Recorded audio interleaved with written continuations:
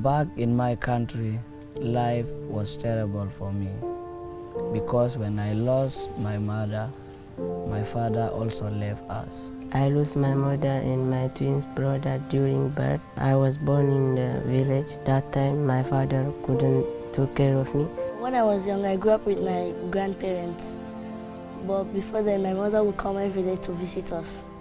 During June, that was almost to my birthday, my mother promised to visit us, but that time she died because of heart attack.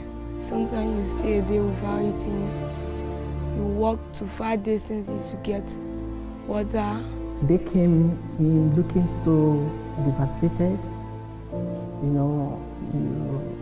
seeing them looking so sober, you see them haggard, and coming into the environment everywhere looks so strange to them and so scared.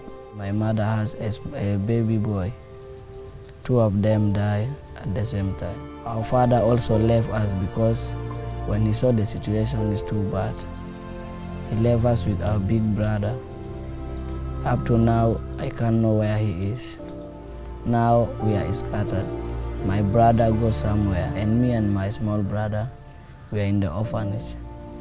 In the orphanage, life was so difficult. They don't take care of us. I thank God for our daddy, the president, and the wife, that's the vice president. What they did was that every evening, these children would be taken to his house, at the government house, and he has to put up a party, with some of the teachers there. So, in order to make them happy to come out from that emotional environment where they're coming from. We are just teaching the child, about God and all that. And the child was talking about how his parents were killed. Okay? That he has not forgiven. That an opportunity comes, he will retaliate. And then later on after some few days, I asked the student, what about what you said someday? You said you are going to retaliate, Okay. He smiled. He said, no, I've forgiven.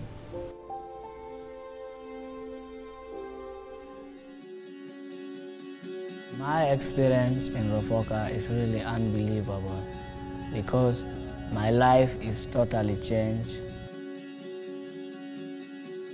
Before, I'm such a poor child, but now I have a father, and I'm reading in an environment whereby you will not feel any bad thing. And we are being taught by well-trained teachers from different parts of Nigeria and Africa. And in Rofoca, everybody counts. We don't care about where they come from, other countries. As long as you're in Rofoca, you are one family. This place you sit in today might be smaller than a village, it might be smaller than a city, it might be smaller than a state, a province, or a country. But I'm happy to welcome you to Africa, because as these flags are mounted, so shall you understand that every child seated here is representing Africa. So welcome to Africa.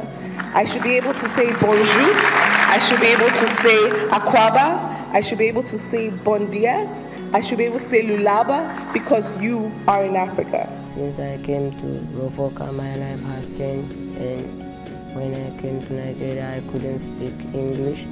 Now I'm speaking English, and we are learning with standard materials, and we have international teachers. I've been able to learn many things from Rochas Foundation, such as speaking standard English, some international languages like French, Portuguese, and many others.